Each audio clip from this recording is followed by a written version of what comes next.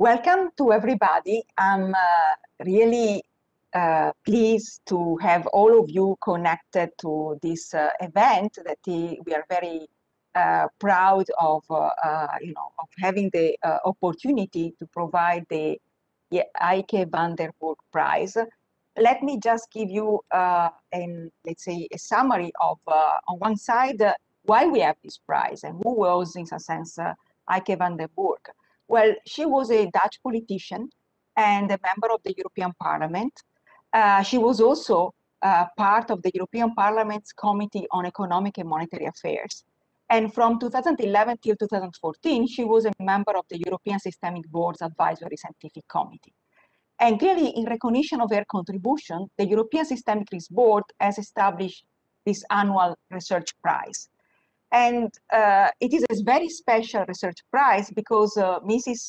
van der Burg was dedicated to the notion that finance should serve society. And this prize is administered in that spirit.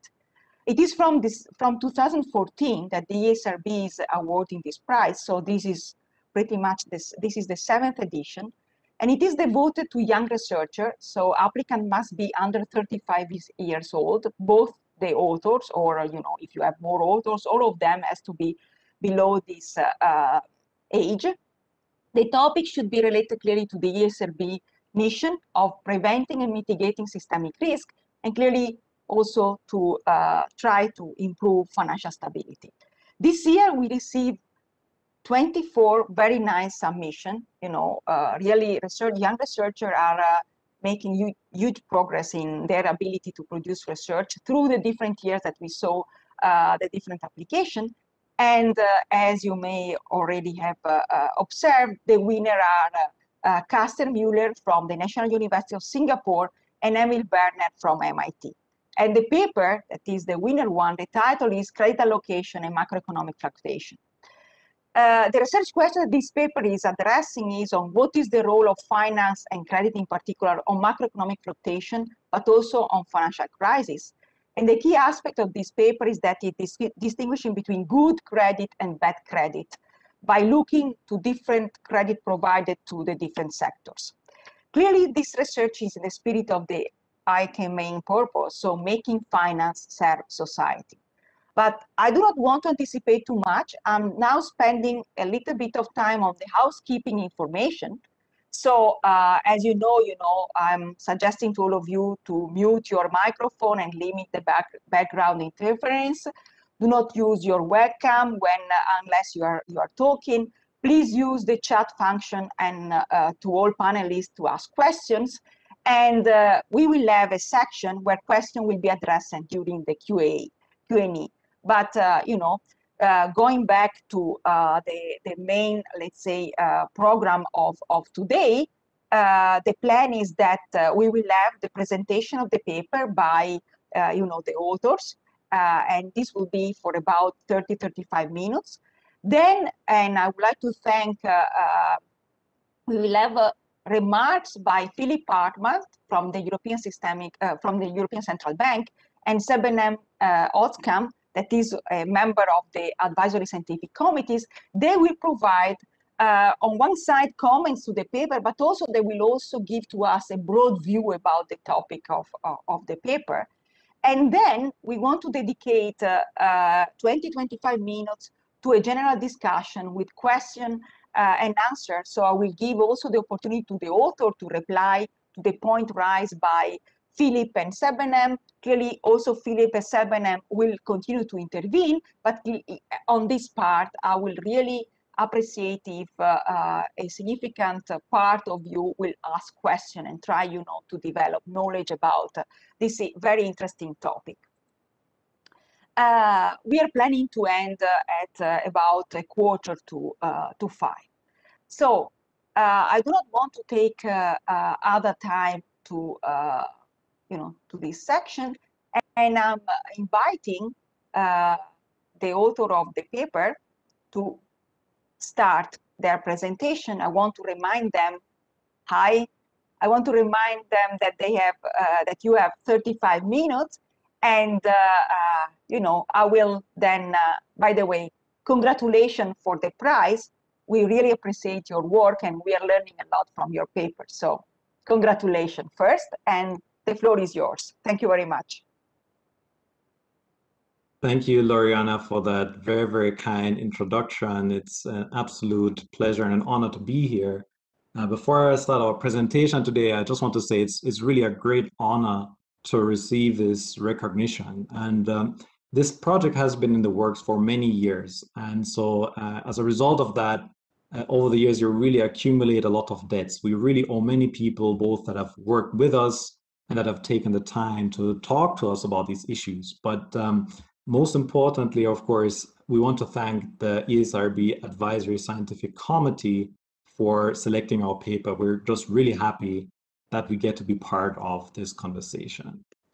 And so let me start my presentation right here, and then I would appreciate some feedback on whether that works for you. Again, thanks so much for having us. So the motivation for this paper here is that rapid expansions in private credit are often, but not always, followed by deep economic downturns and financial crises. And this is a well-established finding going back not only to the 2007-8 crisis, but also seems to be a more general pattern. But despite this well-established finding, many questions about credit cycles, about how credit markets interact with the wider economy, we think remain really quite poorly understood. And so, for example, why is it that some credit expansions tend to end badly, so with these economic downturns, but others are actually linked to positive growth experiences or even growth spurts? And if that's the case, then how can we tell apart these good booms from bad booms, to use some language from a recent paper by Gorton and Ordonez? And perhaps on a more fundamental level, does it matter who gets all that credit during those credit booms, which we think is kind of an intuitive question to ask? And so what we try to do in this paper is to show that the sectoral allocation of credit matters for understanding the link between credit booms, macroeconomic fluctuations, and the incidence of financial crises. Now, why should we focus on the sectoral allocation of credit? Our motivation here comes from models of credit cycles that feature heterogeneity in terms of sectors. So most of the models in this literature distinguish between three major sectors in the economy. So think of one about firms in the tradable sector. So for example, large manufacturers. Then you might have firms in the non-tradable sector. Think here of construction firms or small restaurants. And then you have households. And what these models really emphasize is that these sectors may differ in how sensitive they are with respect to credit supply or financing conditions more broadly, and these sectors might differ in how sensitive they are to changes in household demand. And what these theories will then predict is that credit to the non-tradable sector and households in particular can lead to economic downturns by fueling unsustainable demand booms, by contributing to a buildup of systemic risk or a buildup of financial fragility, and by lowering productivity growth through a misallocation of resources across sectors. Now, if you think about perhaps the most prominent theories of credit cycles that are out there, they, on the other hand, do not really tend to emphasize this kind of heterogeneity on the borrower side. For example, you think about theories that stress the net worth of financial intermediaries, or you think about behavioral factors, there, this heterogeneity is not important. So whether the allocation of credit matters empirically is, we think, very much an open question. And so to get at that, we need to measure who in the economy actually receives credit. And it turns out that that's a very difficult question to answer. In fact, if you look at existing efforts in terms of credit data, it's not really possible to measure that. And so just as one example here, there are very widely used data sets by the Bank for International Settlements or the IMF and widely cited work by Jordan, Schulrich, and Taylor. But at best in those databases, you can see how much credit goes to firms and how much credit goes to households.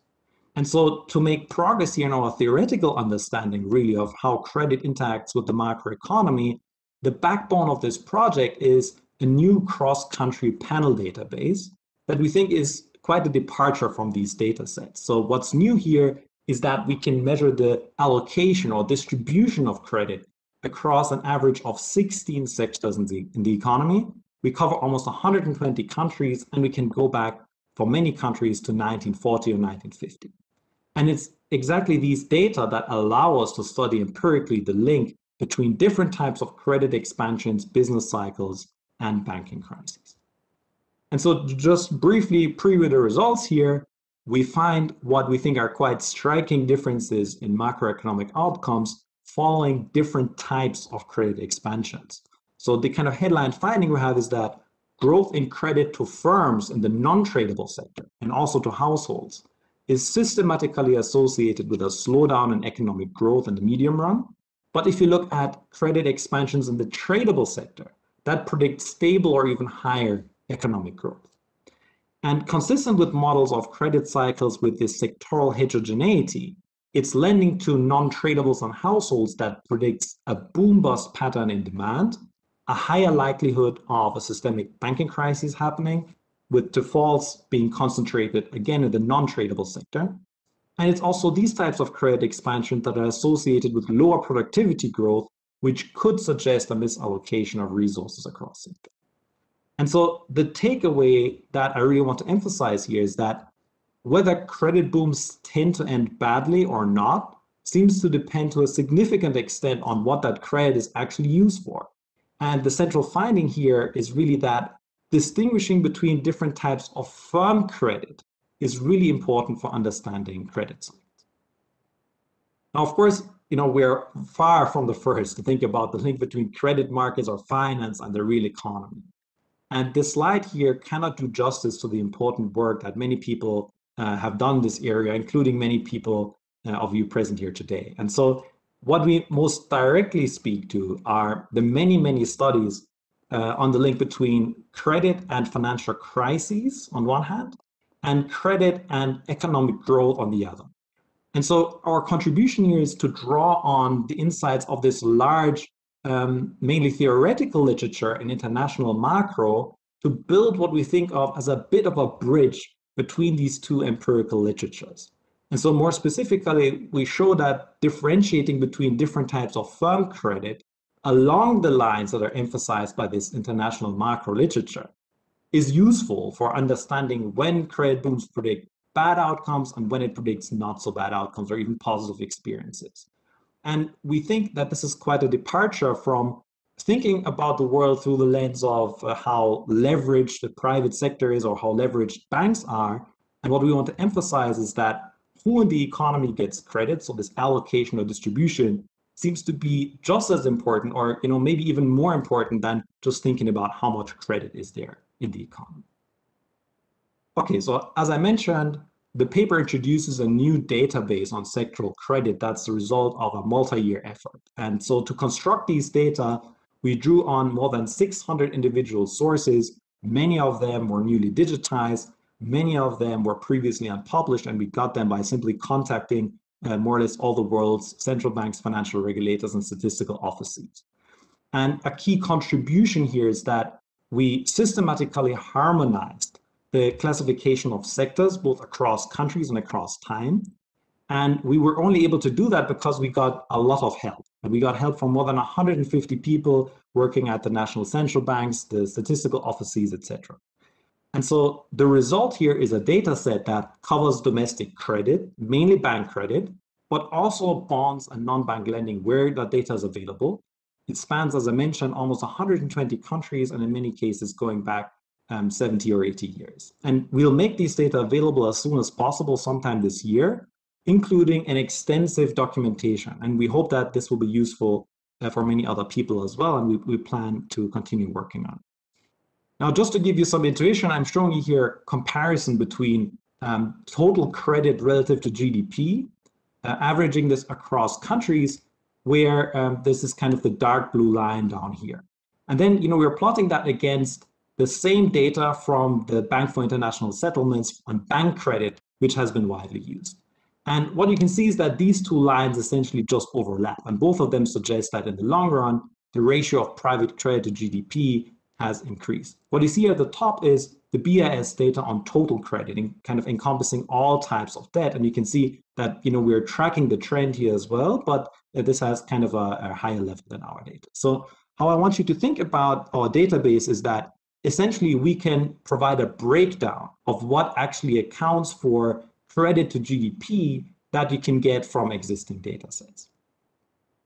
Now, what's nice with these data is that they allow us to provide some stylized facts that we think are kind of extending existing work or are novel. And so, for example, we can confirm with a much larger sample than previous work that it's really household debt that explains most of the increase in this credit to GDP ratio over the past 50 years or so. You can see that in the graph here on the left-hand side, the dark blue shading, this is household debt, and there hasn't been as much movement in firm credit relative to GDP.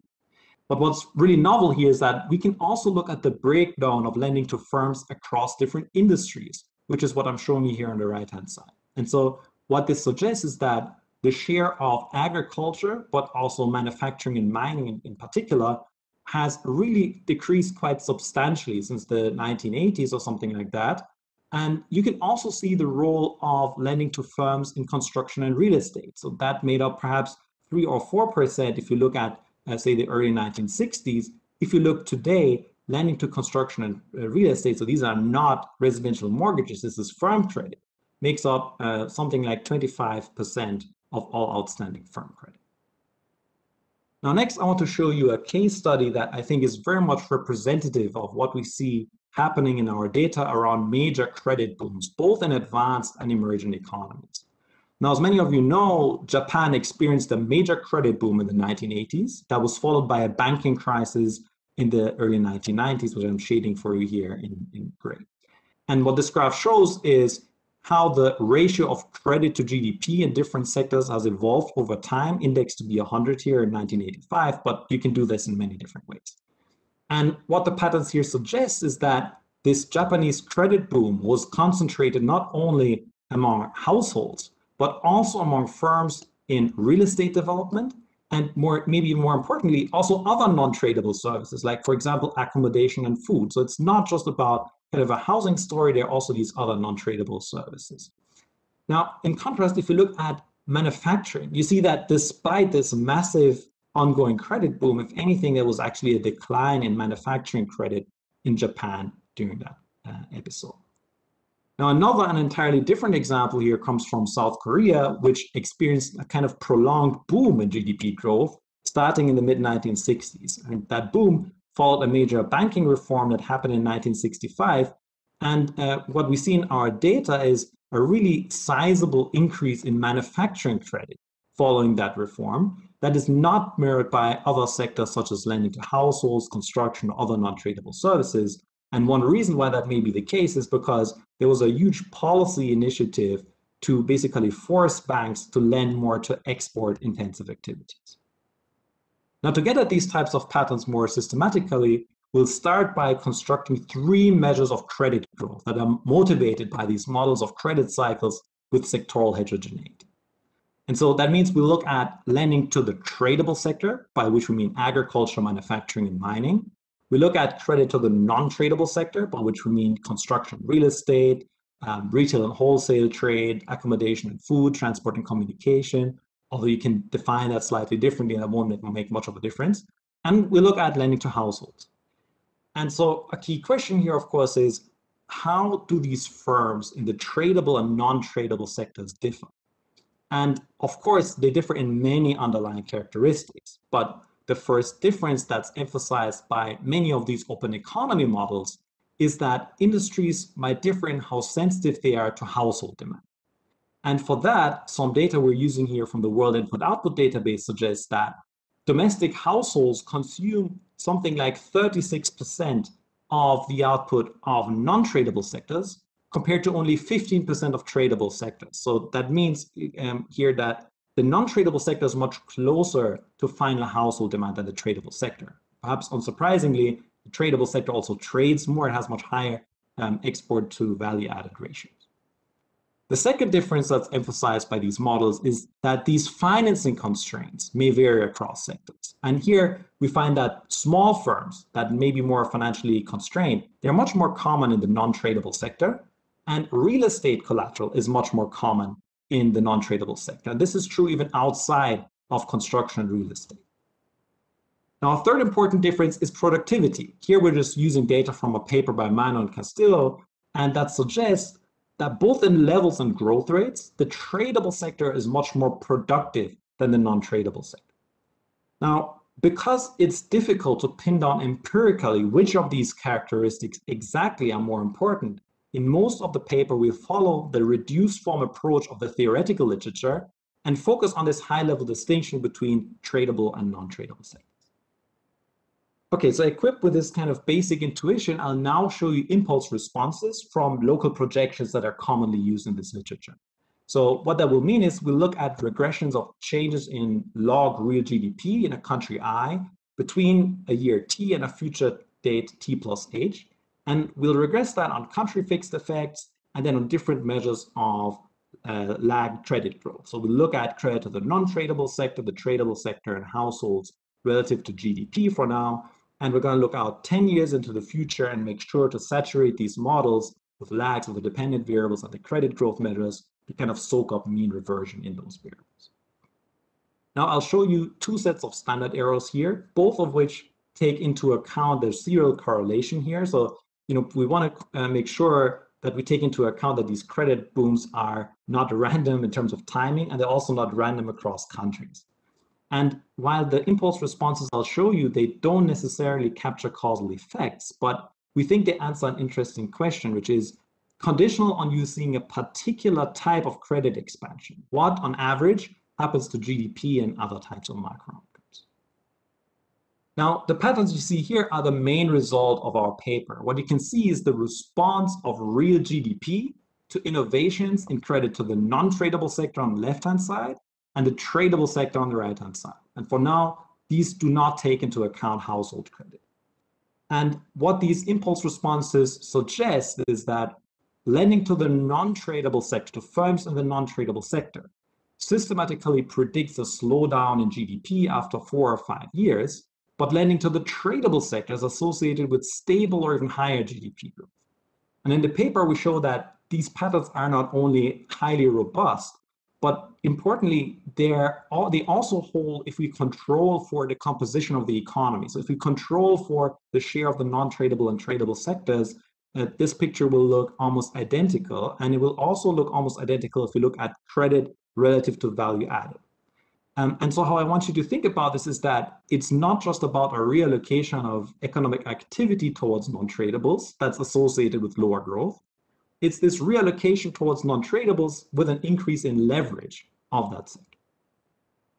Now, from previous work, we already know that household debt is associated with lower growth. And so this is something we can replicate here as well if you look at the graph here on the right-hand side. But importantly, even when we control for household credit, this leaves these patterns for non-tradable and tradable firm credit unchanged. And we also find a similar pattern when we replace the dependent variable here with unemployment. And here we can see, perhaps even more strikingly, that it's really lending to firms in the non-tradable sector that's associated with a spike in unemployment in the years going forward. And for these other types of credit, these patterns seem to be somewhat more muted. And this really suggests is that, what it really suggests is that we have to think about firm credit as well when we want to think about macroeconomic fluctuations. Now, up to this point, we've taken this kind of reduced form approach following many open economy models and only differentiate between tradable and non-tradable sectors. But of course, we can also just split firm credit using potentially important variables that are kind of the primitives in these theories of credit cycles. So what I'm showing you here are the results for splitting firm credit based on the median value of 2 of these characteristics. So in panel A here, we're splitting credit based on the proximity to household demand. And in panel B, we're splitting it based on the share of small firms. It's kind of one of those proxies for financing constraints.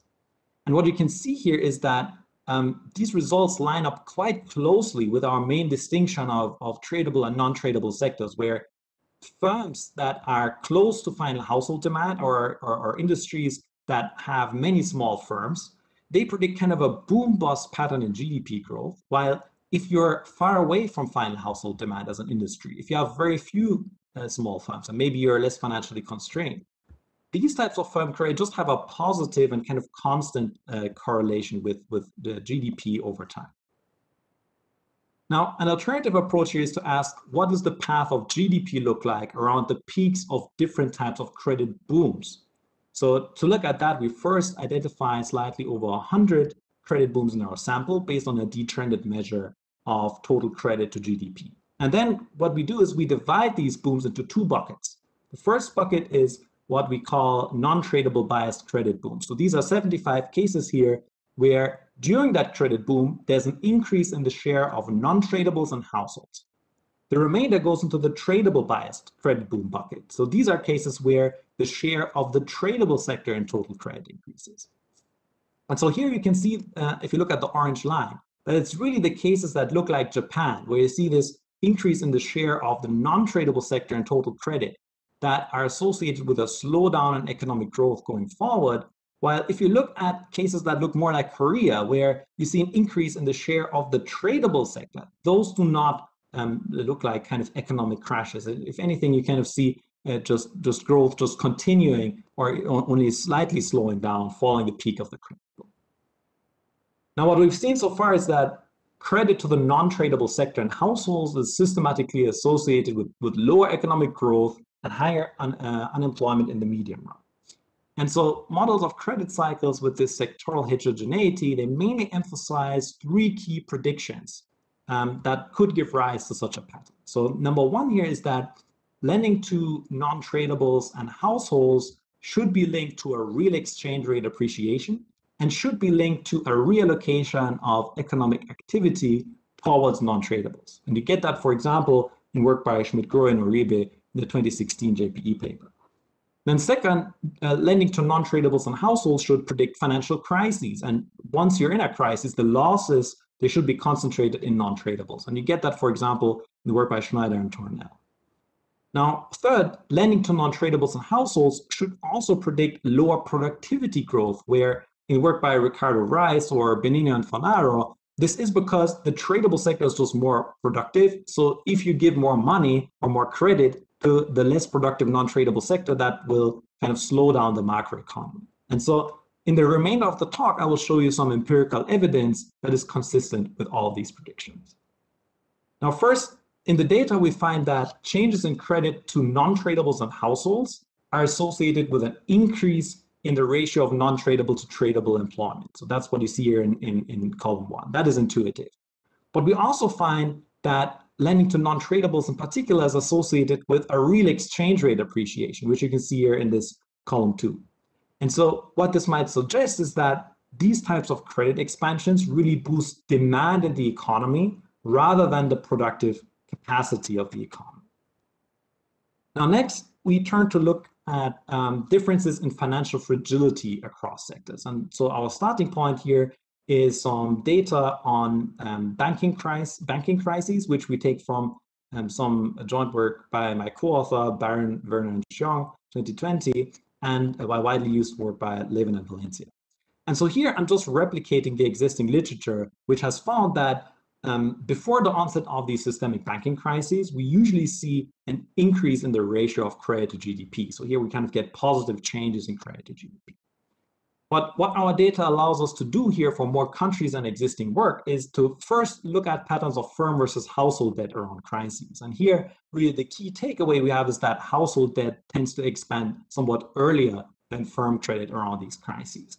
But more importantly, we can also drill down and look at what is it that accounts for the growth in firm credit in the run-up to financial crises. And here we find that almost the entirety of that firm credit growth before financial crises is driven by the non-tradable sector, where there are very few changes in tradable sector credit. And what is key here is that this non-tradable sector firm credit expansion is not only driven by construction and real estate, which you might imagine, but we see a very similar pattern for other non-tradable services such as trade, food and accommodation, or to a lesser extent, transport and communication. If you look at tradable sector credit, if it's agriculture, manufacturing, especially, these are just flat around the incidence of crises. Now, we can also confirm these findings using standard predictive regressions, where The dependent variable now is a dummy for the onset of a crisis. And the independent variables here are different measures of credit growth. And what we find here again is that it's really lending to firms in the non-tradable sector. That's a statistically significant predictor of future banking crises, even more so than households, while tradable sector growth is just essentially uncorrelated with the incidence of banking crises. And just to give you a sense here of the magnitudes, the probability of a banking crisis is something like 3% unconditionally in our sample. If you have a 1 standard deviation higher growth in credit to non-tradables, that jumps to something like 9 or 10%, which we think is quite sizable. Now, a key question here is, why exactly is it that these non-tradable sector credit expansions seem to matter so much more for the likelihood of a financial crisis? And here, theory again gives us clear guidance, where in particular, models like Schneider and Tornell 2004, the source of the crisis, really the immediate source of the crises, are large-scale defaults in the non-tradable sector. And so in the data, we indeed find that the non-tradable sector is really critical for understanding defaults after banking crises. So here in these figures, I'm focusing on a case study, which is the Spanish banking crisis of 2008. But in the paper, we also have a graph now with a total of 10 banking crises for which we were able to gather these data. And so let's start on the left-hand side. What I'm plotting you here is the ratio of non-performing loans to total outstanding loans by sector. So think of this as kind of a sectoral default rate. And so what you can see here is that following the 2008 banking crisis and kind of going into the Eurozone crisis, the default rate of firms in the non-tradable sector was around twice as high as that in the tradable sector. So quite a pronounced difference. Now, as you can imagine, credit before this Spanish crisis was really concentrated in the non-tradable sector and housing sectors in particular. And so taken together with the higher default rates there, what this meant was that the vast majority of non-performing loans after the Spanish crisis was concentrated in the non-tradable sector. So the share of non-tradables in total non-performing loans in Spain, 56% according to our estimates here, really much larger than the non-performing loans accounted for by households, and they make the NPLs in the tradable sector and others irrelevant. And so what this suggests to us is that if you want to understand the non-performing loans that are kind of the likely immediate source of banking crises, you really have to look at firm credit, and you really have to look at firm credit to the non-tradable sector in particular. Now, we also find some evidence that the sectoral allocation of credit is associated with differences in productivity growth. And so in particular, lending to the tradable sector predicts stable or even higher labor productivity growth, total factor productivity growth going forward. If you look at lending to non-tradables and also households, that tends to be associated with lower productivity growth, again, both in labor and TFP terms. And while we want to be careful in interpreting these patterns, they are at least consistent with the intuition from these models by Ricardo Reis and Benino and Fanaro that credit flowing away from the tradable sector towards sectors with lower average productivity could reflect a misallocation of resources. Now, to conclude here, we argue in this paper that the sectoral allocation of credit is important for understanding these linkages between credit markets and the wider macroeconomy. And we believe that the patterns that we document here provide a bit of a new perspective on why credit is sometimes associated with economic growth, this kind of finance growth view, and sometimes and perhaps more often with economic slowdowns, this kind of credit booms gone bust view. And so we also think that our results have a number of potentially interesting implications for theory and also for policymakers, which is that, number one, we think they show that this heterogeneity in firm credit is really important for understanding credit cycles. And differentiating between household and firm credit and housing and non-housing credit, a lot of focus has been put on that, both in terms of theory and regulation. But we think this is very important, but it's perhaps not the entire story. And of course, last but not least, we also want to be super careful here. But if you take these findings at face value, they do suggest a potentially stronger role for sectoral regulations, although there are many, many caveats that you could come up with why this might be a bad idea, not least political constraints, which I think are potentially quite important. So let me just take the opportunity again to say thank you for the privilege of getting to present our work here today, and thanks so much, everybody, for engaging with it. So thank you very much, Carsten, for the very nice presentation. And also, you know, I will give time later on also to Emil to intervene. I think that, thank you also to be on time, actually, earlier. So we are moving now to, let's say, the discussion, or the, let's say, part of the panelists. So the first one is Philip Hartman from the European Central Bank, and he has, of course, a lot of comments on your paper. Philip? Yes, thank you. I need the sharing option enabled. No, thank you. So now I can.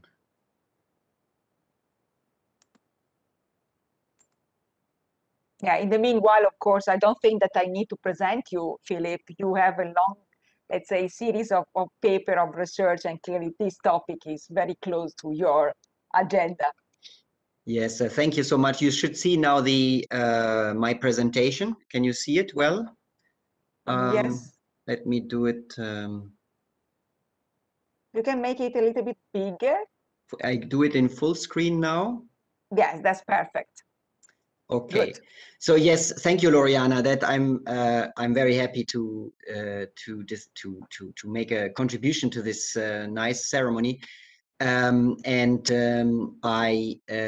you know, obviously could do a long laudatio about what's so great about this paper and so on, but I will gloss over this a bit quickly and come to the essence quickly.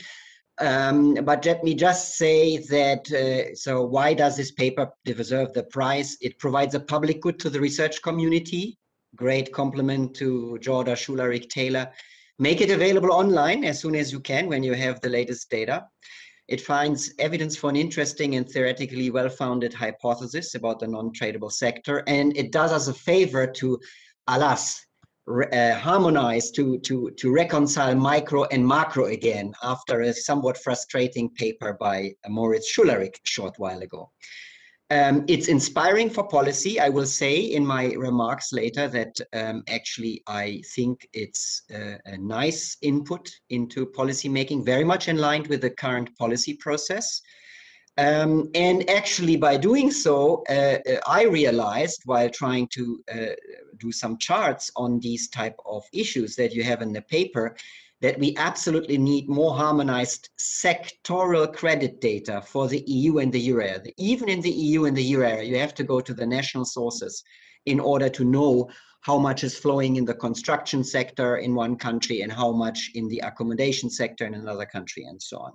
And I think for macroprudential policy, this is critical that we have data right away rather than having to use unharmonized. And the paper is relevant for Europe. So it resonates very nicely with the story of the European financial crisis and the role that non-tradable sector played in there.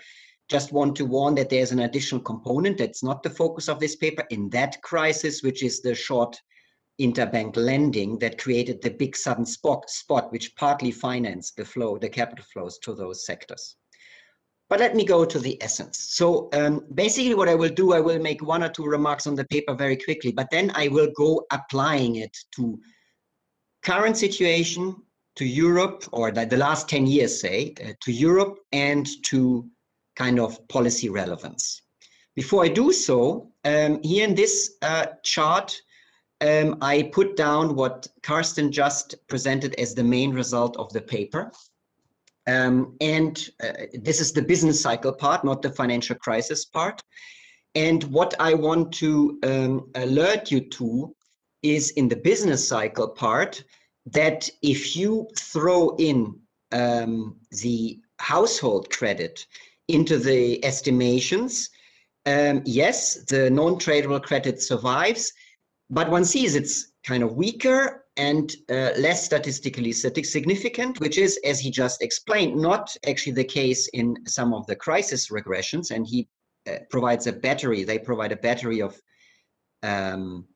evidence that how relevant the non-tradable sector is, and in some crises and cases even more than the household sector. But what I want to point out here is just, obviously, and the authors don't claim that, but just for the general audience, the household relevance of household credit for systemic crisis is not dead at all. If anything, in the business cycle context is still slightly stronger and more robust, but that may not be in every crisis. And that it's not so significant in the business cycle may just be a usual lesson from history, is that even though we find a statistical regularity, it may sometimes be that actually you have to still look at the cases. In one case, it may play a bigger role than non-tradable credit, in others, less big role, and that may be reflected here. Let me go to Europe today.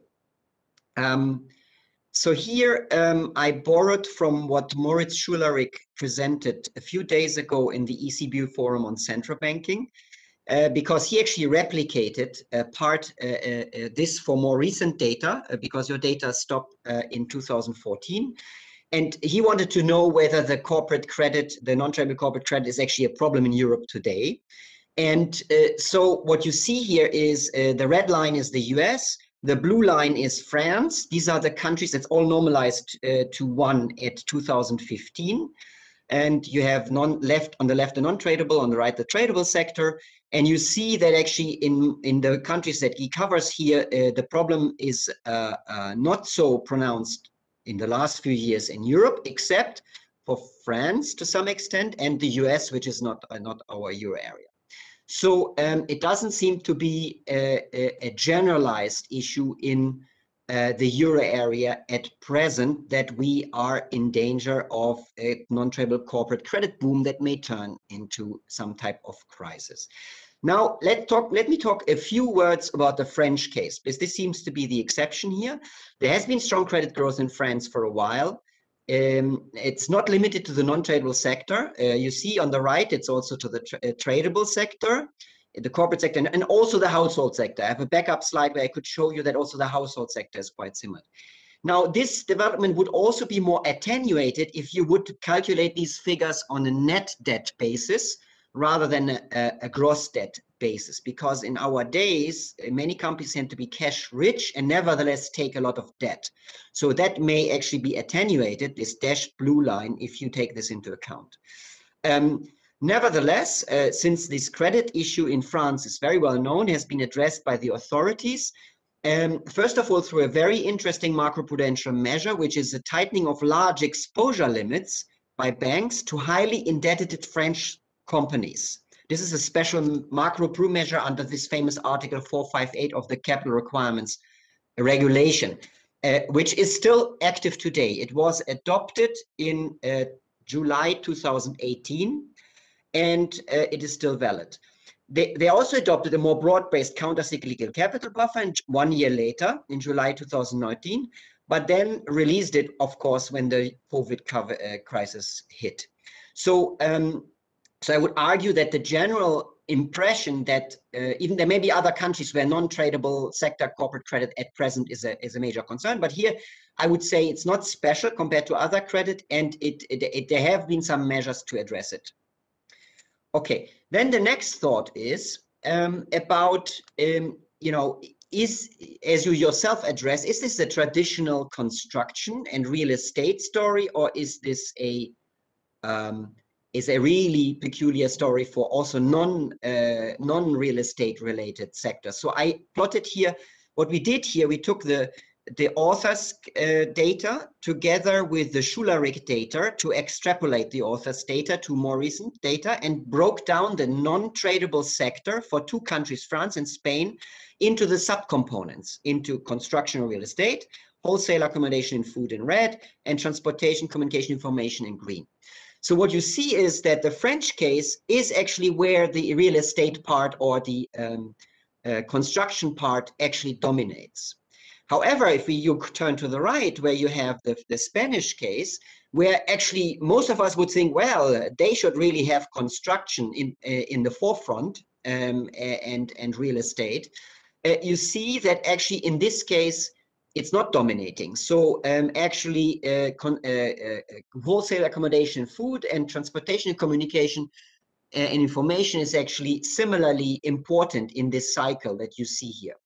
And actually I didn't show it, but I could show you a third case where actually you see that actually Austria is one, I think Germany is another, where actually the transportation, for example, would dominate the other two sectors. So yes, I agree with the authors. This is not just a resurrection, a rediscovery of even for the present European situation, for the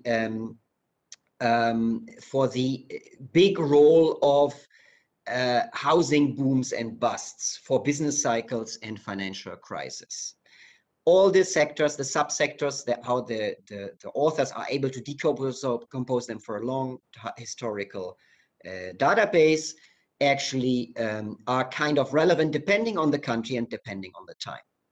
So that leads me to my last part, which is the question, the relevance for policy. So first of all, as the authors point out, this has been embraced by the Basel community to have work on sectoral corporate credit, countercyclical capital buffer, sectoral countercyclical capital buffer. There was a working paper, and there was even a guiding principles issued a few months later in 2019 about how to operationalize such a corporate sectoral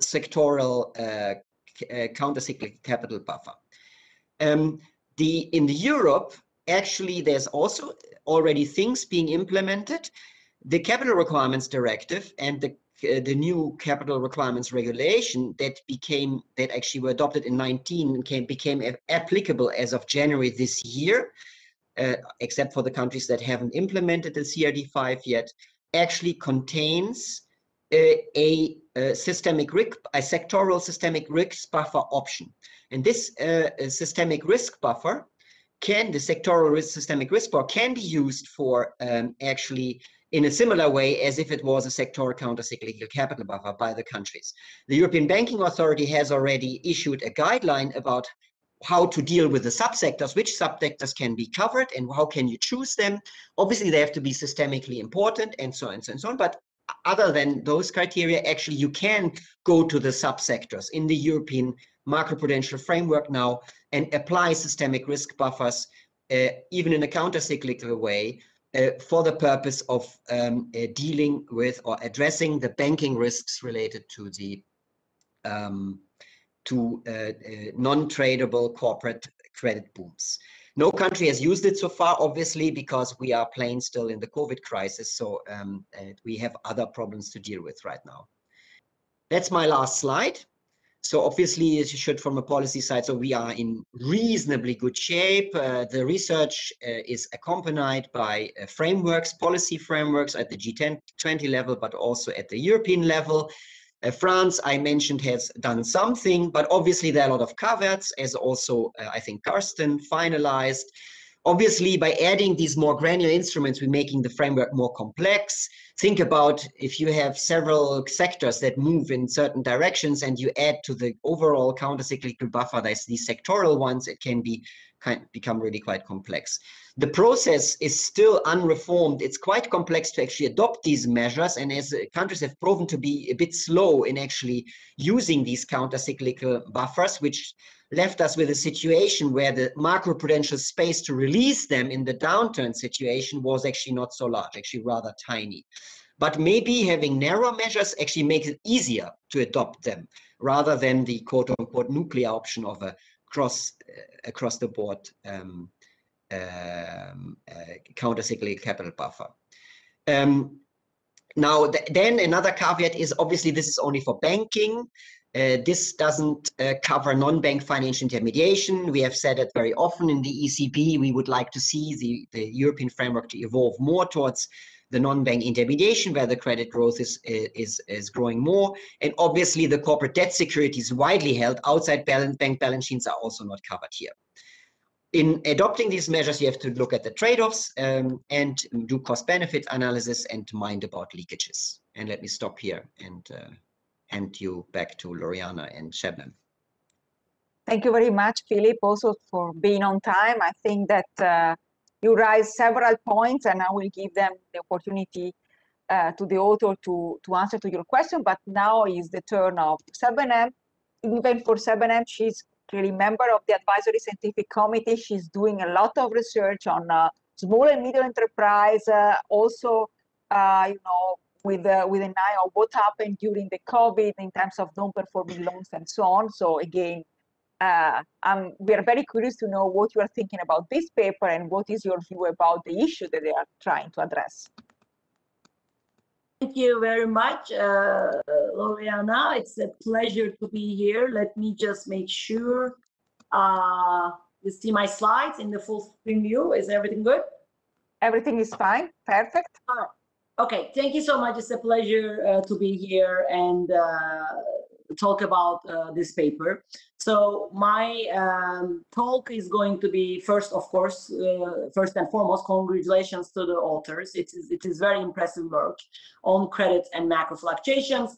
I'm going to try to highlight how impressive the contribution of this work and also the policy relevance, and then combine it with some new insights from Europe and United States that doesn't come from sector level data, but firm level data. So, and this will give an idea to you. I hope that, I mean, what the authors started has been great, and now we should push this agenda further to a more granular level. So we should think about where does credit go, credit allocation, not just by sector, but also by firm. And authors' work makes this extremely clear. Okay, so let me start by putting this in the context of the literature. So there's an extensive literature, first of all, linking credit cycles to business cycles. This literature, in fact, has been around because this was the story of the emerging markets for a long time. But of course, it came to even under a bigger light after the 2008-2009 advanced country crisis, right? Lehman crisis, European crisis. And now the work has been done to carry this to a historical setting, influential work by Jordan Schiller-Taylor and also Mia and Sophie Werner and other papers. So these papers show that, in a historical context, which of course we all realize that, advanced economy data is going to be what is out there, especially when you go to 1800s, household credit is extremely important. Then, as I said, we know firm credit is extremely important in emerging markets. Of course, this, I don't cite all the papers here, but this literature goes back to 1980s, starting with Latin America debt crisis, first focusing on the sovereigns and state-owned firms, and then extended to Asian crisis, Argentina, Turkey. I mean, there's this understanding that the firm credit is extremely important. A recent incarnation of this work is shown in my Jackson Hole paper in 2019, and the recent forthcoming Aristat paper using very detailed, granular credit register data, which exactly tells you which firm gets what, which again seems to enforce this conclusion that we really cannot ignore corporate. Now, the debate is a little bit on, okay, can we also say firm credit is important for advanced economies? This is going to be harder because of, unfortunately, regulation. In most of the advanced economies, firms are not going to require to report to regulatory authorities the debt, actually. And that's exactly why emerging market literature is more grounded because they started collecting that type of credit register data well before, right, in the 1990s after the crisis. And that's exactly the problem, right? So, and that's exactly where this conflicting results and the debate in the advanced economy literature is. We have some new papers looking at US. So what I cite on this paper is exclusively on US using actually micro regulatory data, matching it to census data. And those papers show actually firm credit has been very, very important in advanced economies. Again, not in a historical sense, but at least since 1990s, and especially since early 2000s, it has been extremely important in driving boom-bust cycles. Even it's not a financial crisis like 2018, even just a regular, like recall the 2001 recession in the US, regular business cycle recession is very much linked to firm credit. It's just that it is really, really to get at this data in advanced countries, especially in the US. I'm going to talk more about that. Now, at this juncture, the work by Müller and Werner comes. I think it is great, right? Because Müller and Werner works is like, look, I'm going to use a lot of countries and I'm going to take this back historically. Of course, I cannot do this at the firm level because of the historic dimension and a lot of countries dimension, but I'm going to do it at the sector.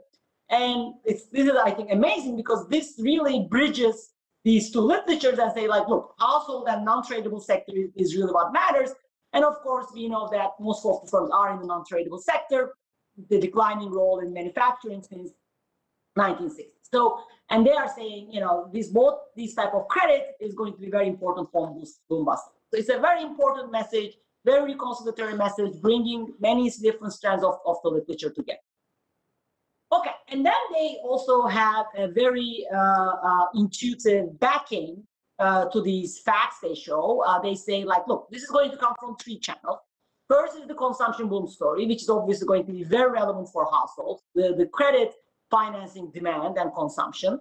And they say this is also going to be relevant to a certain degree in non-tradable sectors. Again, this is a lesson we've learned very well in emerging market crisis literature since 1990s, and that's exactly how they refer to open economy models. A lot of open economy models actually center around this narrative. They don't stop there. They are going to say that, look, there are other stories, financial friction story and misallocation story.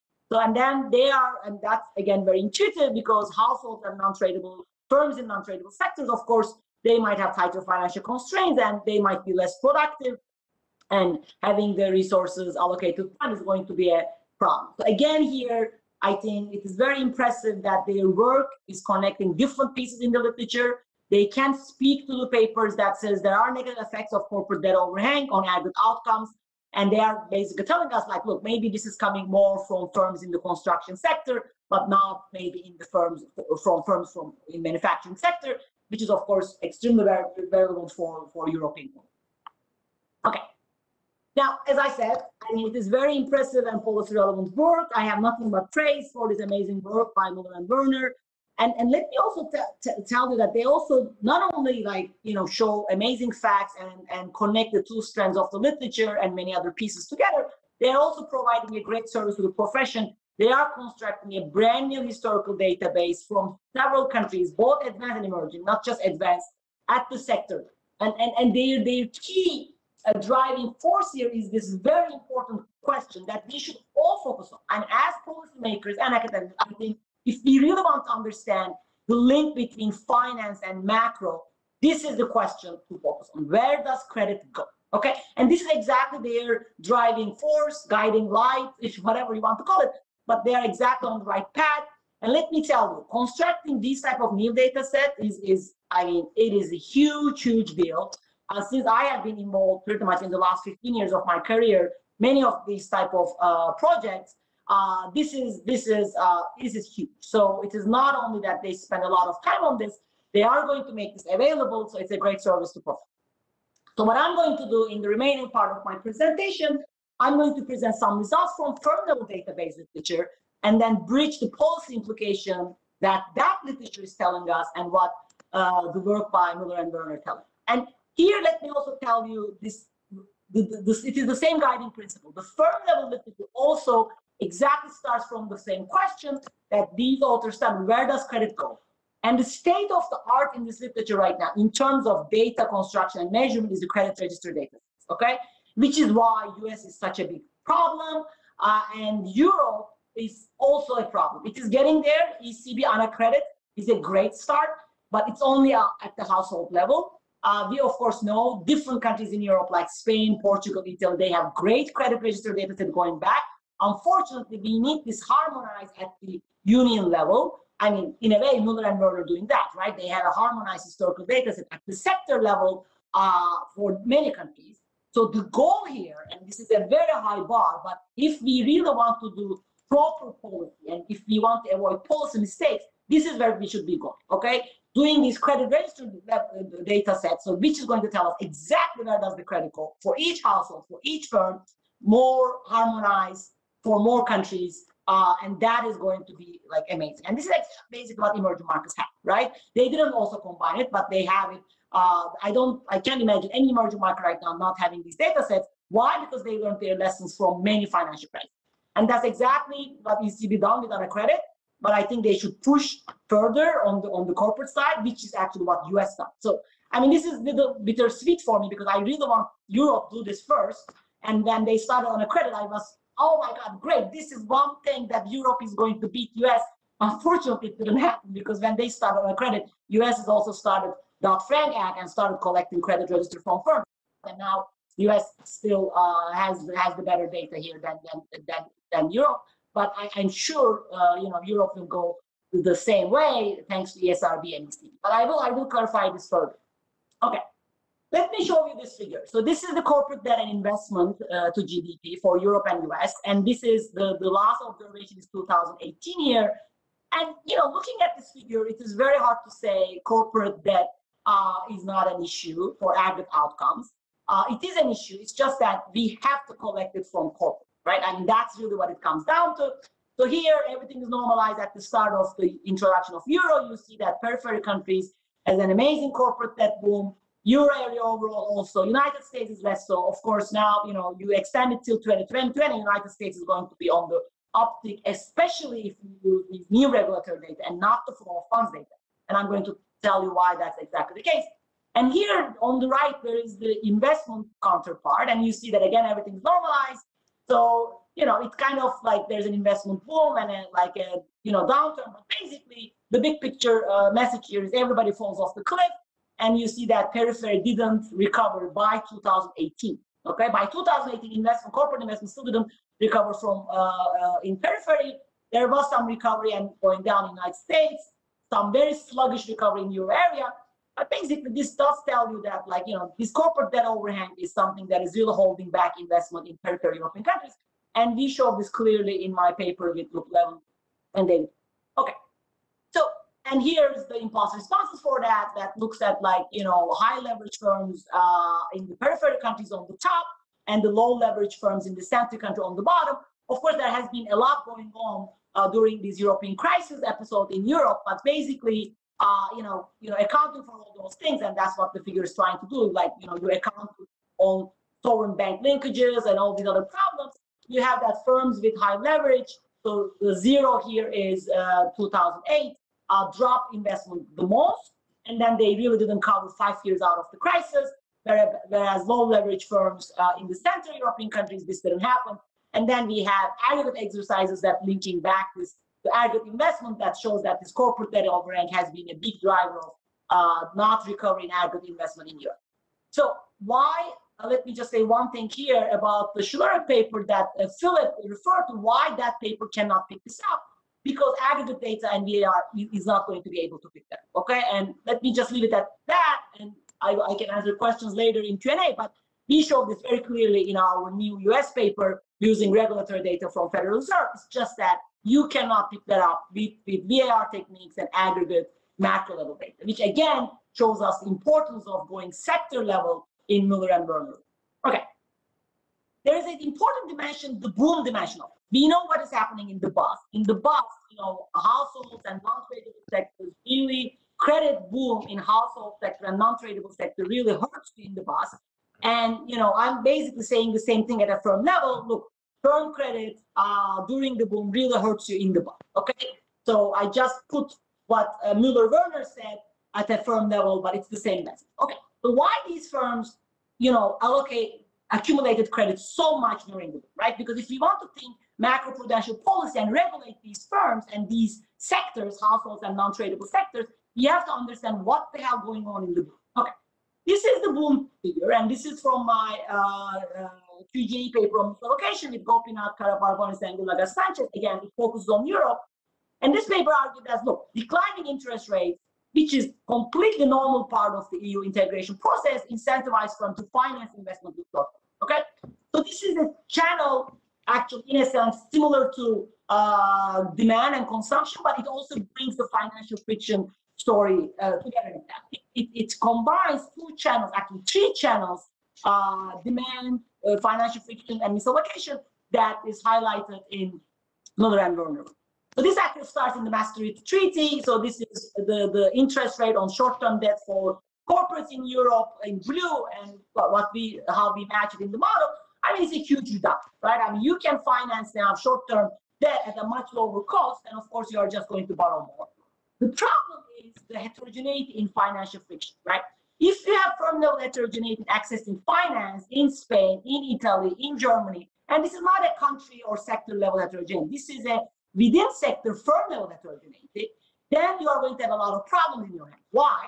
When you have such a real interest rate decline, everybody wants to borrow and everybody wants to invest. But some firms, these are going to be the larger firms, higher net worth firms, they can borrow and invest. They are going to face low returns to capital. Other firms, small firms and low net worth firms, they unfortunately cannot borrow and cannot invest. That means they are going to face high returns to capital. That type of dispersion in returns to capital is going to drive either productivity down. And as we show in our paper and also in many, many other papers, this was what Southern Europe experienced, declining productivity in the first 10 years of the year, as opposed to Northern Europe. And that's really about these differential financial frictions. Specifically, if you want to pin that down heterogeneity, that is a size-dependent borrowing cost. So in the extreme, you have a scenario where large firms borrow, small firms cannot, and the composition of that type of size distribution in your economy is going to affect it. Is there any evidence for that? Yes. This is from Southern European countries, and if you plot actually the same thing from Northern European countries, you are not going to see this. But in the Southern European countries, interestingly, there is a size-dependent financial friction, meaning large firms borrow more and more. Okay, so this size is on the x-axis, borrowing leverage on the y-axis, and this is a convex relationship. So there are millions of firms here that says larger you are going to borrow. Okay, now let me take a stock and link it back to the Müller-Werner. So Müller-Werner story told us that misallocation is very important, and then they were talking about households and not construction sector. So here I'm telling you that there is misallocation even within the tradable sector. I just showed you a figure for the manufacturing sector for all the Southern European countries, but it's at the firm level. So this says that, I mean, what Müller-Werner is telling us is extremely important. Obviously, if it is even there within the manufacturing sector, obviously it's going to be worse for construction sector, between sectors and all. And the other story, financial friction story, the same thing, right? So financial friction is going to be tighter for households and construction, but I'm showing you that, it is even there within manufacturing. That means, we really have something very serious on our hands, because that means it's going to be applicable for a while. What is the policy implication? Policy implication is obviously you are going to regulate by firm on top of the household, on top of the sector regulation that Philip told about, which is of course a great step on Basel, but if you think about it, actually, it is very hard to pull off. And I think here is one place where advanced economies really should look at emerging markets. Emerging markets did try that. They did try to regulate construction and households and not manufacturing, because of course they have their exporters, their beloved exporters in manufacturing, and they love to keep those exporters happy, right? They did try that. It failed miserably. Why? Because the construction sector goes in a joint agreement with your exporting sector, goes to the bank and gets them in. Okay, so this completely leads. If you try to regulate the construction guy and not the manufacturing guy, it is actually going to fail. We know that it failed in emerging markets.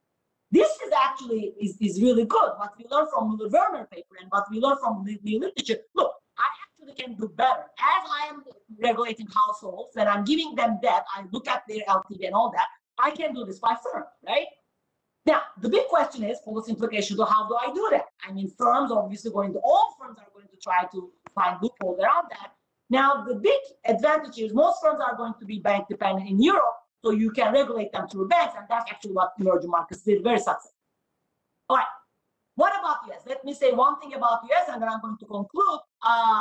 So is this something only applied to Europe or only applied to emerging markets? No. Unfortunately, US data limitations are extremely serious. What do we use in US? Flow of funds. Okay, flow of funds, it is going to be based on tax records on income and assets. Unfortunately, liabilities and debt is going to be as a residual there. So you are going to miss all the small firms who are going to borrow from banks. Corporate bond markets, of course, very deep in US, not much in Europe. In US they are, but that's why we go and rely on the bond market data and miss all the SMEs, which is actually accounting 70% of US employment and 60% of US output. So if we miss all that, and then a crisis like COVID happens, and then we say, why there is a disconnect between Wall Street and the Main Street? Why I have this huge increase in unemployment, then the Wall Street is like breaking profit after profit. Now, if I don't measure that, guys, of course, I cannot understand this. So here's where the US new regulatory data comes. It is an amazing data set. It's basically US credit registry, known as FRY14, Federal Reserve Y14 data. It has started being collected as part of Dodd-Frank Act after the crisis. Very similar experience to emerging markets, actually. That's what emerging markets did. And that's what ECB did with our credit. It's just that ECB didn't extend it to firms, and they should have, actually. Now, what do you see here? This is the picture you cannot get from flow of funds, right? So this says, when I look at the Y14 firms, by the way, this is regulatory data. Huh? So banks reporting to Federal Reserve exactly the loan they give to the firms. Then in the paper, I show that these firms are going to account very large part of US employment, investment, and output. Then I look at their balance sheet, the large ones, very large ones, only 30% of their balance sheet is bank loan. The rest is in the bond, okay? But so this is the ones over 75th percentile of the asset distribution, this bottom line. But if you look at the firms in Y14, less than the 75th percentile of the distribution, their entire balance sheet that is banked up. Okay, they are not in the bond market. And this figure is also going to be the case for Europe. In fact, in one of the latest things we did for ESRB, we showed that very, very little part of the corporate sector in Europe borrow from the bond markets. Largely, they borrow from banks. You see, I mean, there's nothing different between US once you know where to. Okay, what does it mean? Well, in US, you are going to get the exact same convex relationship of the size-dependent borrowing constraint once you look at these private firms. So this is exactly the same relationship I showed you for Southern European firms, leverage and size of employment. You see the blue convex in 2006. In 2009, at the heyday of the Lehman collapse, this goes down because not everybody becomes constrained, right? But in normal times, there is no such thing as public firms, compute-stat listed firm data that is widely used in the US. They are not constrained. This is right-hand side figure, neither in 2006 nor in 2009, actually. Why? Because these firms can go to bonds. These firms can go to equity. These firms can do whatever they want. There's no such thing as financial constraint when we talk about Amazon's and Google's of it. And that's that figure. Okay. And then finally, linking it to boom-bust cycles, what we did, and this is basically matching the census data to this. So this is the employment growth at the sector level and revenue growth at the sector level in US census. You see that, it is going to be positively correlated with short-term leverage. During boom, right, the firms who increase the leverage, increase the credit, is going to register higher growth at the sector level, employment and revenue. During the crisis, they are going to crush. That's the boom-bust cycle, and it stays. It is persistent. Okay, that's basically what these regressions show. Okay, what is the implications of policy here? Again, so what I did is basically confirming what we were saying at one finer granular level using firm level data. Of course, it says the importance of macroprudential regulation for household sector leverage, corporate sector leverage. Now, to do the corporate sector part right, we have to collect regulatory credit data for every agent. In European context, this means extending credit to European firms. In US context, thank God, we now have Y14, and that's exactly how we understood during COVID. Large firms draw on their credit lines, small firms couldn't, and that's when the PPP program came in. We actually designed a very good program in US PPP based on that observation, right? And PPP is completely designed for SMEs, firms less than 500 employees, and it is a pandemic loan turned to a grant if you keep your employees. That's what we need. If we don't have that data, we cannot design a PPP program in a week in the middle of the crisis, okay? So Müller-Werner were telling us that we need to watch the household leverage and non-tradable sector leverage. More granular look tells us that you have to watch the leverage non-productive large firms. For sure, that's also a time bomb there. And you have to watch what is going on with financial constrained small firms, because of course those firms are going to borrow more and more during low interest rate environments, which is what we have right now. So in terms of aiming for policy promoting growth, limiting boom-bust cycle, we should limit leverage on households and low productive firms and make sure high productive firms have access to finance, especially during periods of low interest. Thank you very much. Thank you very much, Benem. You give to us a lot of information and also clearly pose a lot of questions to Karsten and Emil.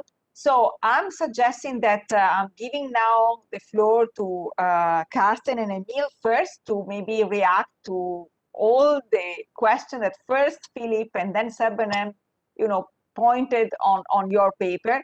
I saw already that there is one question on the chat, but in the meanwhile that you are answering, on their points, I'm suggesting that other are going, you know, to point question, right question on the chat, please.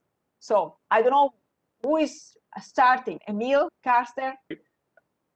Thank you, Loriana. Yeah, I can start. And thank you Good. so much, Philip and Shebnem, for the really insightful discussions. I think I just want to pick up on 3 of the points that were raised that I think are useful to talk more about. And I'll just take them in order. So Philip mentioned sort of this connection when we look in the data and we look at household credit booms and non-tradable credit booms, at least when we look at growth, you see that these household credit booms, they seem more important for subsequent growth slowdowns, kind of once we control for them in the data, at least in the business cycle part.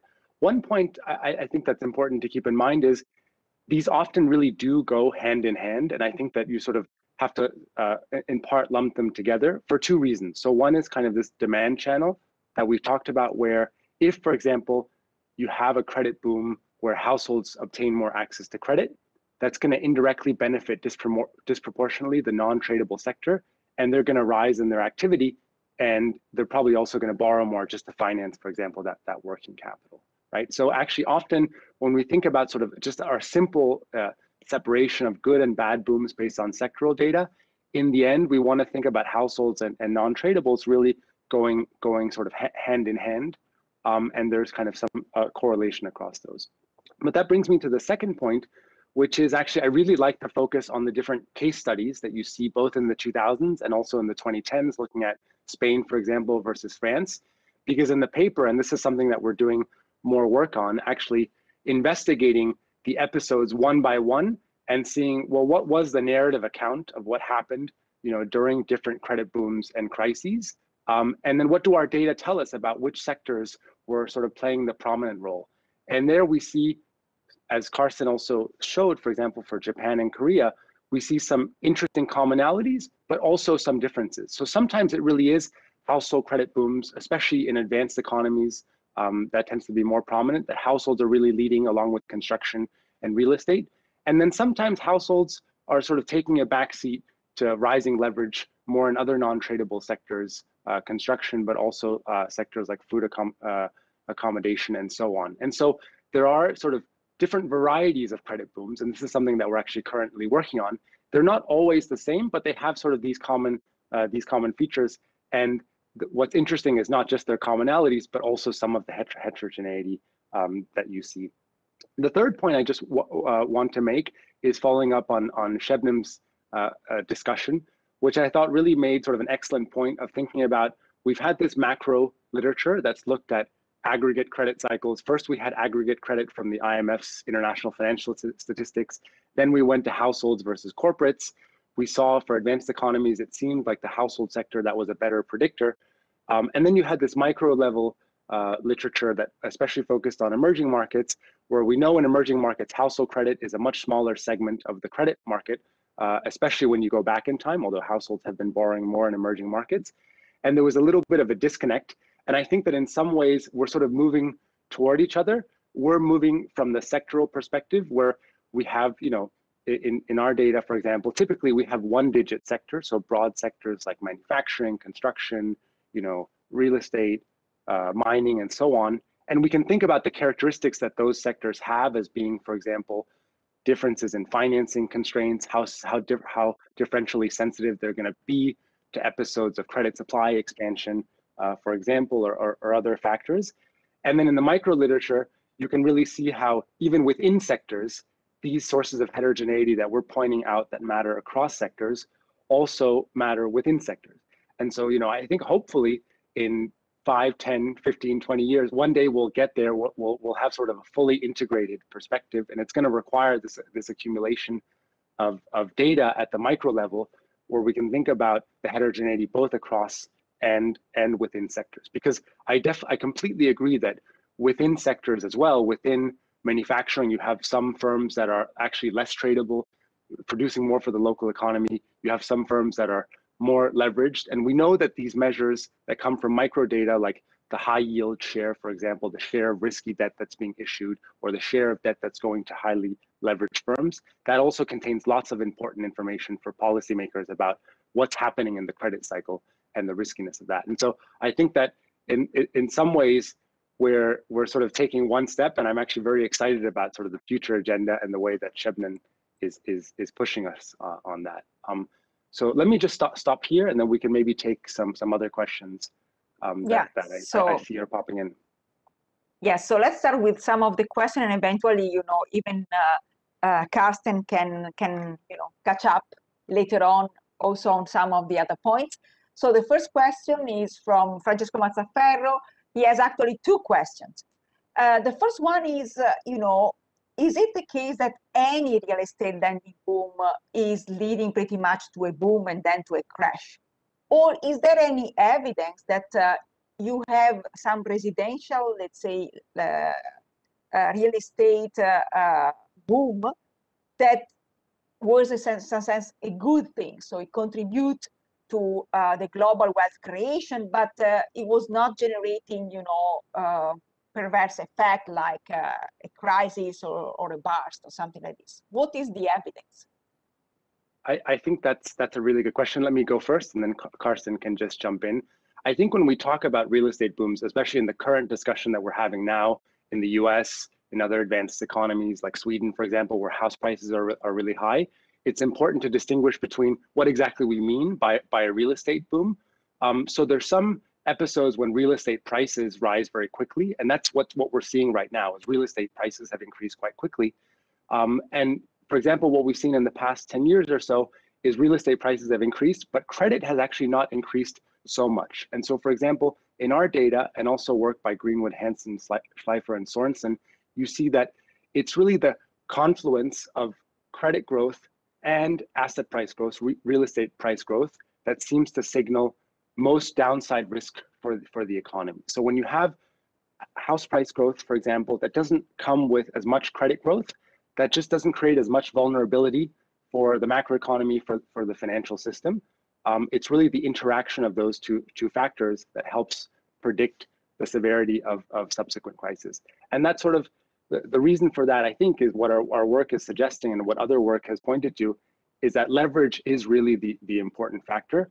And so in terms of the stress, exactly, in terms of the booms that end badly, they're really the ones where not only property prices are rising, but where leverage in the housing sector broadly defined is rising, both for households and corporates, and not just the size of that sector. So there's certainly some episodes where house prices rise, and even where there's construction, and obviously we know that there's big housing deficits in many countries, but the booms that are problematic from a systemic risk perspective are the ones where there's a strong increase in leverage that feeds back with asset prices and creates those vulnerabilities for excessive increases in prices followed by a bust. Good. So the second question is instead of, what are the implications of your work when you are looking for the perspective of, a very large constituencies like the US or Europe, the Euro area in general, where there is a lot of heterogeneity across region in terms of specialization in terms of tradable and non-tradables. And, for Europe also the fact that we have also the impossibility of the exchange rate to adjust due to the different, let's say, characteristics of the different, let's say, countries or areas and so on. So what are the implications then of your study? What is the measure that you can adopt, considering that, there is all this heterogeneity, both in the US and also in Europe? But this measure, in principle, should be the same at the European level. I think that's a really good point. And Karsten, you can jump in, but I think one of the things that we learned from the 2008 financial crisis, and we had known before, was of course the role that different regions play in the economy. In our integrated economies in the Euro area or in the US, we saw that there were large flows of credit that were going to specific regions in the economy. We saw this in 2008. Actually, in the US, we had a similar cycle in the kind of late 1980s, where there were big lending booms, housing booms, for example, in the Northeast that turned into worse local recessions. So not only do we need macro data, sectoral data, and firm level data, as Shebnem was saying, we also need to have a perspective on how the regions are diverging. And these regional divergences, of course, as you mentioned, when you don't have the ability to adjust through exchange rates, for example, in order to readjust relative prices, that's going to create distortions that we know take a long time to unwind. And so that's going to create an additional reason for policy to potentially intervene, both by mitigating those really big regional booms that we have where capital flows from, for example, the core to the periphery in Europe, or from, central US to the sand states in the 2000s boom. So both preventing those misallocations from happening, and then when the bust happens, if you don't have region-specific monetary policy, region-specific exchange rates, then you have to think about other policies to help clean up after that boom has happened. And so that's been obviously a lot of discussion post-2008 financial crisis around fiscal policy, around other instruments that you can use, financial policy of cleaning up these debt booms and the overhang that they leave in terms of the reduction shortfalls in demand and mismatch in demand in different places that you're going to have to address. Yeah, then there is this question by Antonio, and his point is also going on this direction of heterogeneity across countries in terms of the balance between tradable and non-tradable sectors, and I'm talking, for example, about Italy. Clearly tourism is a typical non-tradable sector, and it's not that Italy clearly, it is a fact that this is an important sector. So does this mean that forever this country has to be fragile due to the fact that there is this type of composition? Or, do you think that you should then try to create a balance between tradable and non-tradable, even if you have this structural, let's say, predominance of the non-tradable, or it is better just to maintain the structure, but try, to control more the non-tradable, let's say, sector in terms of credit boom? Yeah, let me take that one. I have two quick thoughts on that. So number one is, I think you want to be careful in differentiating levels and growth rates, right? So our results are kind of about how quickly do you see a credit expansion, right? You can come from kind of a high level or a low level. I mean, we played a little bit around with this. I think it does not actually matter that much.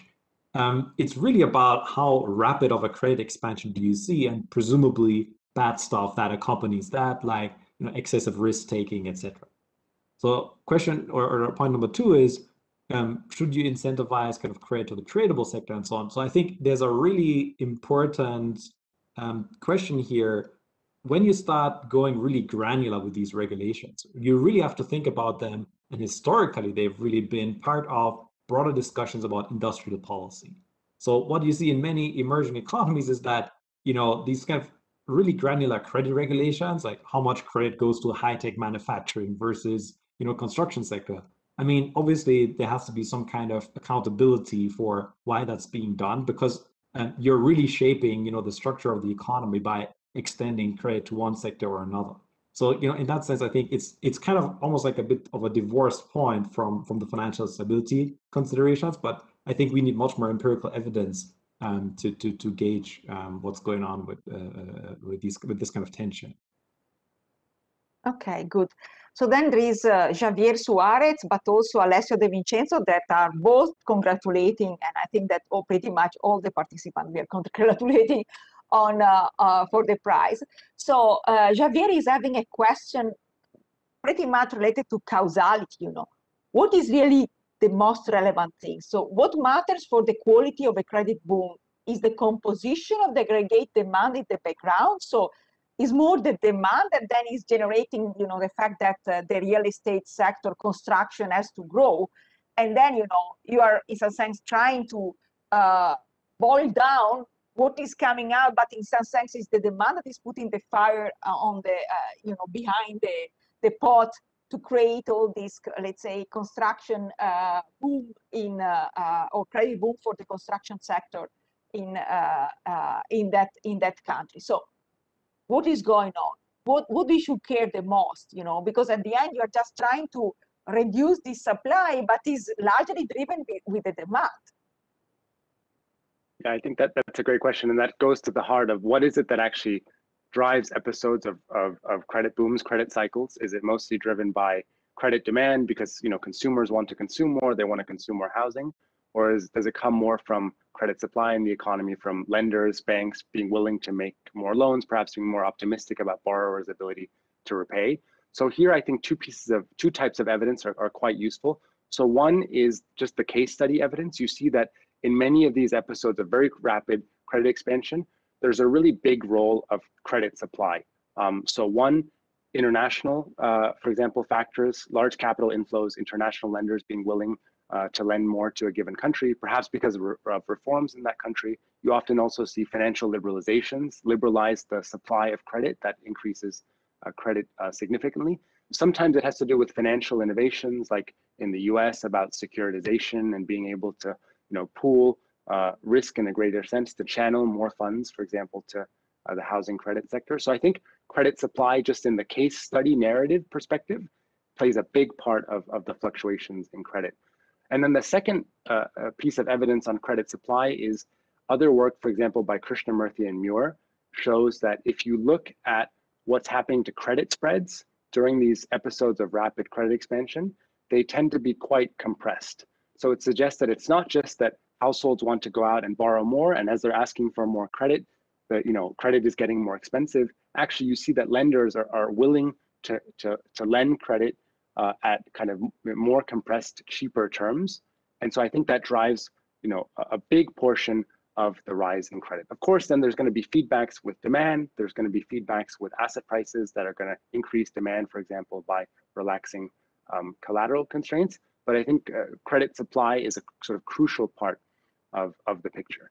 Then once you sort of take this credit supply view as given, then what's happening, I think, is two things. One is some sectors are just more sensitive to credit supply than other sectors because they're initially more constrained. So as a stereotypical example, very, very large manufacturing firms, they're not really that constrained. They can always go out and access credit in the public market, for example, or from banks. But when banks start wanting to lend more in the economy, it's going to benefit, it's going to affect differentially these more constrained sectors. So these smaller non-tradable firms and households. And that's where we're seeing this reallocation. But of course, then when supply reverts, because there often is a mean reverting component of credit supply where financial conditions then tighten, then it's exactly those sectors that are also going to be the cause, the symptom and the cause of the subsequent slowdown and the subsequent losses for banks, as Karsten showed. So I think we need more work on understanding the causality of the factors that drive credit booms. These are obviously very kind of complicated, dynamical interactions between different shocks in the economy. I think we're making some progress, and I think that there's more to be done here. May I perhaps just add one minor thing, which is just to underscore something that Shebnem said in her excellent discussion, which is, I think we really, and also Philip, I should say, we really need better data on measuring the financing conditions of firms in different industries. So it's nice to have these credit data and we see, okay, there's an expansion here and expansion there. But if we want to say something about kind of the ultimate source of this credit growth, we also need to see prices at least, right? Or ideally some estimates of risk premium, right? Because then we would be able to say, okay, it's really say in housing related sectors that you see an expansion in credit supply, lots of lending at very low risk premium. And then, maybe the credit expansions and other non-tradables, perhaps that is more kind of the demand story, right? That now those, restaurants, they all want to open because, people feel like they're richer because their houses are have more value, or the construction sector is expanding. And perhaps that's really driven by credit demand. But we've tried to look at it, and with current data that's available, it's simply not possible to disentangle these kinds of stories. Can I add something here? This is super, super important, what Karsten said. So we absolutely need price data. In fact, if you look at my new paper using the Y14 data from US credit is just amazing. You see the price of every single credit for every single firm and the collateral posted down, right? And it doesn't tell you now a supply story, it tells actually a demand story, right? But it's the firm credit demand. And, so you can exactly separate them. And there is a risk premium story for sure, but you can separate that from the price pressure driven by firm credit demand during a low interest rate by risky firm and by not risky firm. To be able to do that, you definitely need, how much they pay and, what they post. Yeah. And this is definitely very important. It is in the US data. It is, as far as I know, it is not in the European credit registry data. It is also in the emerging market credit registries data, by the way. So we should, if we start pushing this as on a credit collection in ECB, we should definitely push it this way. I mean, not just collect the amount, but collect all dimensions of the contract. I mean, that's why it's called credit risk. You need to collect the data on the contract. Yeah. Yeah, indeed, I don't understand why they are not collecting the interest rate paid. This is really something that is not clear to me. And the same is in Bundesbank data. So it is all over something for some reason that it will be nice to figure out. So I'm moving now to another question that I think is also very interesting, and it is we are now facing this let's say. This incentive, this challenge to, in some sense, try to address issues related to climate change. And clearly, we are creating transition risk. And this transition risk means that a lot of money are going to, let's say, to green firms. And clearly, we are going to penalize potentially brown firms. It depends on how this money will be allocated and what type of incentives, public and the private sector will provide. But in any case, this is the way that we are going to observe.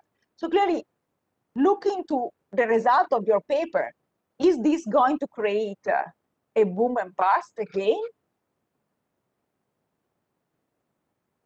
It's a hard question. Carsten, do you want to take that? Or I have some thoughts I can maybe start with. So I think that I think our paper doesn't speak directly to that question, which is a very important, I think, one of the big questions for finance going forward is how we're going to finance this green transition. I do think that there are perhaps some historical lessons one can learn from credit policies that were used in different countries around the world with mixed success in the sort of immediate decades after World War II. So, credit policies varied a lot across countries, but in some countries there were explicit, credit ceilings, and that's in part how monetary policy was conducted by setting specific limits on how much banks could lend to different sectors. And that created both, shaped an allocation of credit that in some cases was, at least seemed to be associated with successful outcomes. In some cases, Korea is perhaps the most famous example. And now we're seeing some micro data evidence from Korea that suggests that actually some of these credit and industrial policies were successful, and credit was a big part of that. But we also know that it led to lots of distortions. There was lots of distortions in a number of ways. One, sometimes, the right firms weren't being lent to. In other ways, it created migration of lending from the traditional banking sector to non-banks that weren't as directly affected by these rules.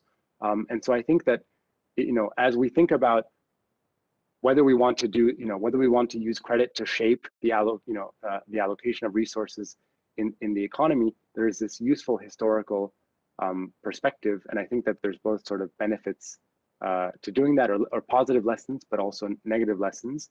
And it's important to think about exactly how, what role credit plays and credit policy could play in dealing with the kind of market failure or the externalities that we think are associated with, and with whether credit is one of the best instruments to do this. So I don't think we have the answers, but I think that there's some perspectives, and I think there's much more work that needs to be done on this. Very good. So I think that there is still time eventually for one question, because we started a few minutes after. But in any case, otherwise, if there are no other comments, I have one. Loriana, I could say something on the climate transition, just a little bit. Just add a perspective to what was said, if you wish, if we still have some time. So it is very clear that the carbon transition cannot be seen. I mean, so the major obstacle to the carbon transition is a lack of availability of the technologies that are greener. And the financing side can only do so much to solve this. Even if you subsidize, all types of things, you will only achieve so much in the innovation that you would need that would allow actually the carbon emissions to run down by the reallocation that comes from there to greener industries. So the financing is only a part of the picture, and that resembles actually what Carsten said about the question with respect, what do you do with a country that has a large non-tradable sector? There is this industrial policy aspect somehow here, innovation policy, that is actually critical, and that will have a major bearing on the question on the greening. And here's a concerning aspect, a worrying aspect, is that if you look at the current situation in the corona crisis and how the productivity race so far plays out, it seems to be that is the already large, digitally very apt companies, according to work by the OECD, some people in the OECD, that actually seem to win even more. So the gap between the large, highly innovative firms and the smaller local firms in the productivity race, the distance to the efficient innovation in this becomes actually larger right now, because they are less able to actually catch up on these new technologies. So there is actually needed on this side of the innovation policies or support of the private sector in doing the green transformation, a major role to work on this side that I think I understood Carsten to be a bit reluctant to reshape the economic structure of a country and to this type of planning, social planning approach here that needs to happen on the innovation productivity side. And I do think this applies to this question. It was just said. Without that, a lot of things that you do on the finding side will actually, not be effective, way not as effective as would need to be. Thank you. Thank you very much, Philip. Yes, for pointing this. I think that on top of this is also related to the question I was asking. We have all this digital transformation, and that is also changing the characteristics of tradable versus non-tradable sectors. Because if you're thinking to Amazon and and how we are now selling goods and so on, something that was pretty much non-tradable now maybe is tradable. So we need also to consider this other aspect that maybe will change the way we are thinking, and if we are moving more eventually versus tradable sector, this can be also a good thing. I don't know if you also think about these aspects. Yeah, so I totally agree with that. So in fact, I mean, this definition kind of how do you think about tradability versus maybe these other sectoral characteristics that are just highly correlated with it, right? I think that's really where more micro data, right? So actually going to the firm level where that is really critical, because there are many advantages of what we're doing here in terms of just getting to a reasonable number of business cycle fluctuations, getting to a reasonable number of financial crises. But of course, if you look at these sectoral data, you have to make compromises, right, in terms of how you measure things. And you're exactly raising the right question there, which is, okay, so if tradability or these other characteristics change over time, right, how should we think about that? So that's why we focus on these kind of coarse definitions. But the hope would be that with more micro data and other efforts, we hope, of course, that we can provide a bit of a push to this literature going forward. So I think that now really we are far away from in terms of time. So thank you very much. I'm asking everybody really to close to both of you for the great work, and thank you very much to Philip and Sebenen. And I want also to thank Shirley and Antonio and all the staff at the European Systemic Risk Board. They were really supporting us a lot on the selection of the let's say of the winner, and also in setting up this day. Everything went very well, and I learned a lot, and I saw that also the other both Javier and even Stephen, I'm sure that all of us learned a lot from your paper, and all the, let's say, the member of the advisory scientific committee and the rest of the participants. So thank you very much to everybody. And, we are ready for the next prize for the next year. Bye-bye.